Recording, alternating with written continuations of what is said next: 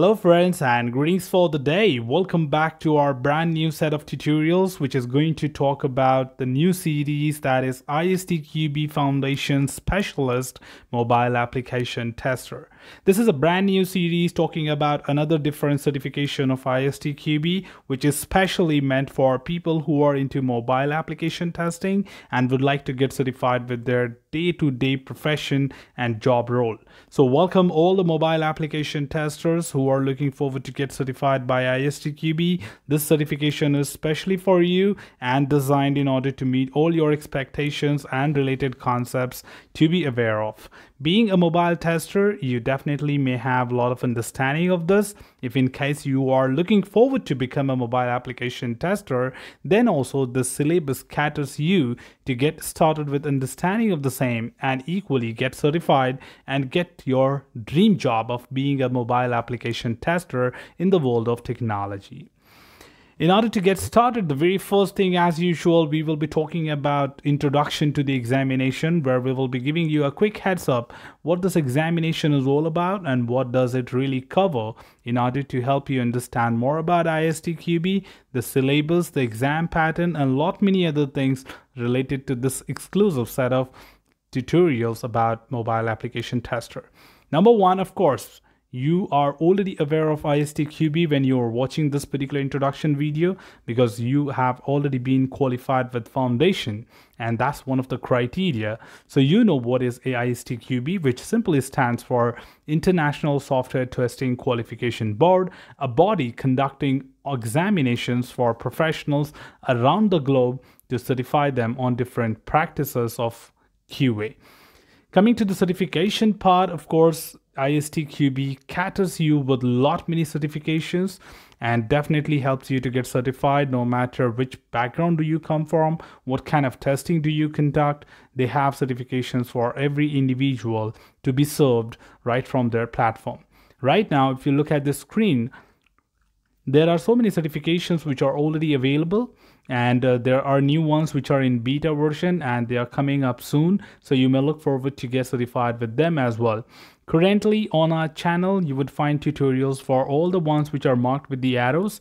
So definitely if you are looking forward to other tutorials or you want to recommend this to any of your friends, colleagues, and relatives, you can say that yes, this channel is having all these material available, make use of it. Right now, we are talking about the one which you see at the bottom, which is Mobile Application Tester. And this is a part of the specialist certification on the right hand side and does help you to get understanding of mobile application testing. With this, we also understand that Certified Tester Foundation Level, or CTFL in short, or maybe ISTQB Foundation Level, quite popularly known as, is a prerequisite for this. This is a criteria for anyone to get started.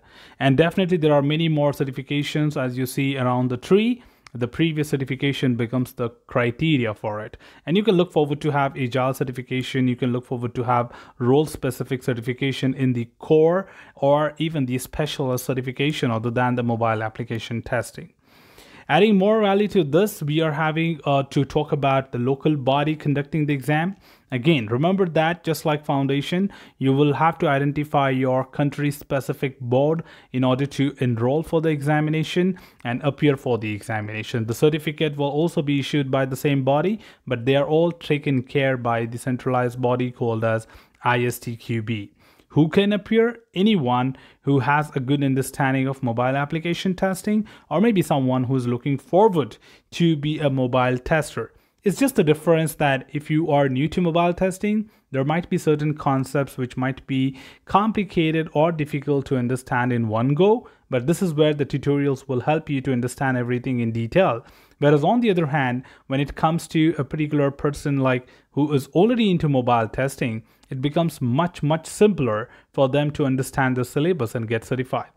What's the cost? The cost is different for different country and it does not remain the same. You may have to contact your local country member board to check out the price, what they are offering you for this certification, including the schedule. Not every organization, every country conducts examinations quite often, so you may definitely reach out to them and get this particular tutorial being done at any point of time when you're ready with the preparation. Validity remains the same. These certifications are now valid for lifetime. You don't really have to reappear for this examination after a certain duration of time, maybe 2 years down the line, 3 years down the line. This is once for all. If you pass the certification at once, you don't have to reappear on the certification again, like a maintenance exam or something. As this is not a tool-driven certification, it does not have versions.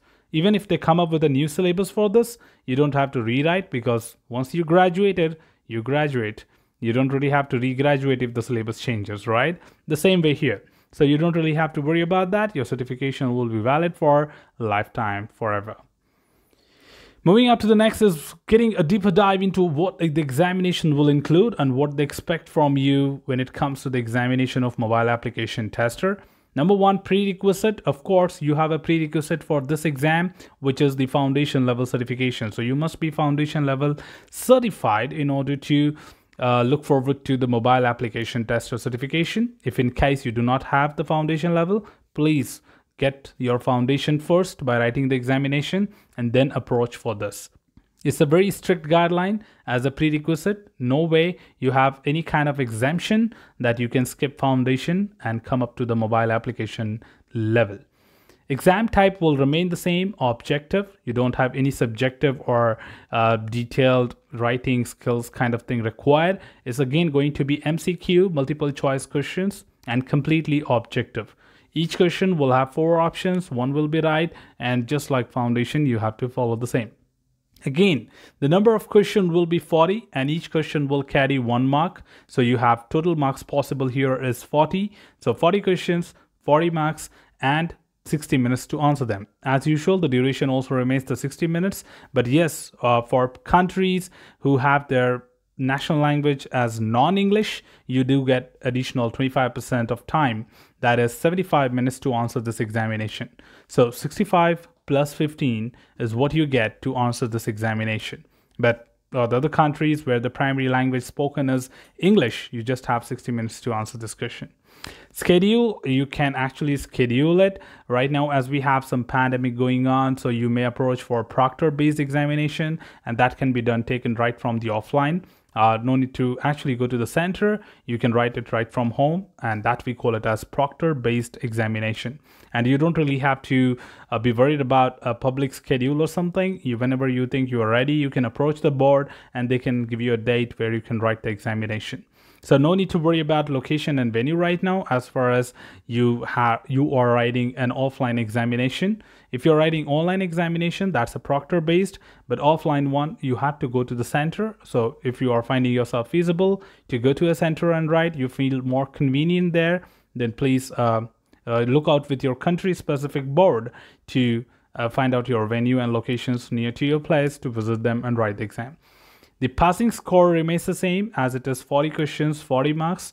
The passing criteria is 65%, which is 26 or more to pass. Again, keep that in mind. 25 is considered as fail. So you must be at least 26 or more out of 40 to pass this examination. Final call, there is no negative marking here as well. None of the ISTQB exam has negative marking. That means you do not lose anything from your earned scores if you go wrong. It's just that you don't get a marks for the question where you go wrong, but you don't lose anything from what you have already earned from the right questions. So 26 or more, no negative marking, 40 questions, 40 marks, 60 minutes to answer, plus 15 for certain cases. Moving up to the next is the K levels going to be applied here is going to be K1, K2, and K3. Again, just like foundation, you already know about what are K level, that stands for knowledge level. Each topic will be marked with K1 or K2 or K3. K1 means remember. If K1 is marked with any topic, it means that it might be just a definition, it might just be a terminology, and you have to remember them. You don't have to do a deeper dive getting into the details of it to understand the same. When it comes to K2, it might be a process, it might be a concept, and just going through the definition may not help you. So you may have to have a deeper dive into that in order to understand the concept before you can say, okay, I know about it. K3 means apply. That means there might be certain topics, not most of them, which will ask you to be applied during the examination at a K3 level. That gives you a lot of insights that being a mobile tester, what would you do at this point of time? So you may be required to apply those knowledge back during the examination. But we do not have anything K4 called as analyze at this point. You may have it at the advanced level of the mobile application tester, which currently do not exist. Moving on to the next is the overall syllabus of this, which is definitely the syllabus of the mobile application tester, which you'll be going through. So we have broken the entire syllabus into 5 chapters, where you'll be talking about the chapter 1 being at very basic, what is mobile world, business and technology drivers, which initiates a lot of triggers for the mobile application to be created and tested. Chapter 2 will talk about the types of mobile application and doing a deeper dive into that. For example, what is a hybrid application, what's a native application, what's a browser-driven application, a lot many other things there in more detail. Chapter 3 will talk about the common test types which you can apply during mobile application testing, which may be something common from the basic level of understanding, plus many other things to be added specific to mobile applications, and also an overview of what is the test process for mobile applications. Is it different? What's the difference? We will find out in that chapter. Coming up to the chapter 4, mobile application platform, tools, and environment. Of course, as it is a specialized testing, it definitely needs different set of platforms, different sort of tools to run your test, probably like, talk about emulators, simulators and all, and definitely not everything is so cheap. So understanding that what sort of configuration, sort of tools you can make use of in your premises, or you may have to rent it, including the environment which is required to set up before you can actually test. So there are a lot of things you can also explore from the point of platform, tools, and environment in the chapter 4. When it comes to chapter 5, of course, how you can actually automate your test executions, which talks about the tools which supports the automated executions of mobile application testing. So being a tester, you will be taught about everything right from the scratch till different things like environment, platform, tools, test types, test process, and a lot many other things. So this is where we talk about a lot of things on mobile application testing, and you will definitely have a lot of things to be explored and understood before you take up the examination. The pattern would remain the same. We'll talk about each chapter. Following that, we'll take some sample questions and we'll try to understand the typical way the question can be asked to you. And of course, post that, you take up your own set of sample questions to practice yourself and then look forward to appear for the examination. So wishing you all the very best, and with that we will be getting started right from next tutorial with chapter 1 to deeper dive into each and every concepts. So that's all from this particular introduction video of mobile application tester team. Should you have anything else, feel free to comment below.